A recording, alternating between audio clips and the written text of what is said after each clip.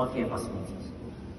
The rural doctor to patient ratio is 1:18,257, and individuals have to wait up to 6 hours just to receive basic primary healthcare.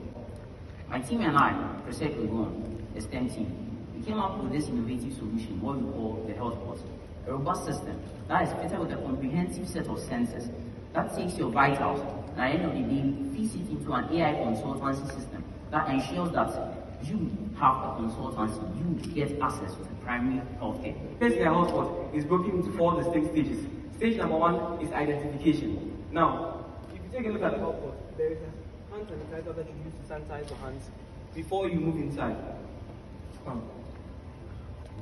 Once you move into the health port, you recognize that there is a screen and there are many sensors that are available. We have our temperature sensor, we have our ultrasonics, we have an ultrasonic sensor, we have an SpO2 monitor, we have a blood pressure monitor, we have a weighing scale, and a host of other sensors that are available in the health port. Now, the first stage is identification. But before we begin the process, I want to bring attention to the fact that the health port has many assistive features. One of these accessibility features is the voice assistant that guides patients through the whole process. And so if someone is not very keen on reading a lot of text, they can use the audio guidance system. Welcome to the co-evaluation hub. Now, we also have this assistant in the Akan language.